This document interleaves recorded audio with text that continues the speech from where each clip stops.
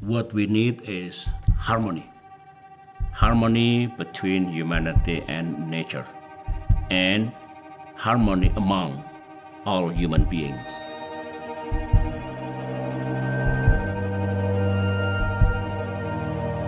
In the second half of the 1960s up to the 1980s, our mantra, our ideology is economic development.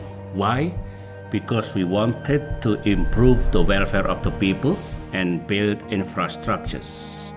In 1990s, we start realizing that our economic development gave negative impact to our environment. We realized that preserving the environment is very important for us. Since then, I spent a lot of time to visit the forest, to check the real condition. Every time I visited, I amazed with the tropical rainforests across Indonesia. It's the home of mega biodiversity and beautiful. I have to convince my fellow Indonesians to not cut the trees. By giving government initiative to help the people on the ground, they understand that they can live better without destroying the forest.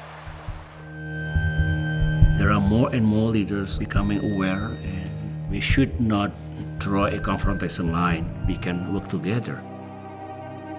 For example, the government of Norway is working together effectively with the government of Indonesia in protecting the forest. I'm hoping that leaders of the West understand that leaders in the developing world are also committed to preserving our earth. So what we need is partnerships, cooperations, trust between us. We need sound policy, not only national policies, but also policies to be adopted at the global level. I do believe that we'll be able to save our earth. It means improving the welfare of the people of all nations. And while we are protecting the environment, then the world will be better, much better than we are living now.